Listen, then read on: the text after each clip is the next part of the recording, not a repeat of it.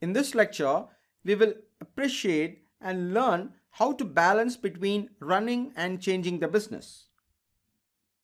Let's take a step back and talk about what is expected from us as leader. Take the example of Obama. If you look at his election campaign, both times, change was one of the big themes of his campaign. Similarly, Justin Trudeau's campaign as well talked about real change. The campaign of Narendra Modi also talked about change. So the question that comes to our mind is, what is the expectation that people have from leaders? Are people expected to maintain the status quo, or is the expectation more about change or growth?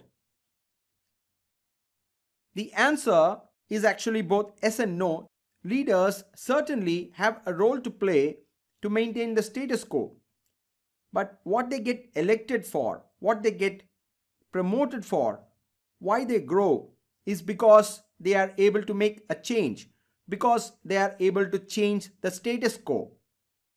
Now let's take the scenario of these three leaders. Though their campaign talked about change, when they came to office, whether they want or not, they were pulled into multiple issues and tasks which sucked their energy.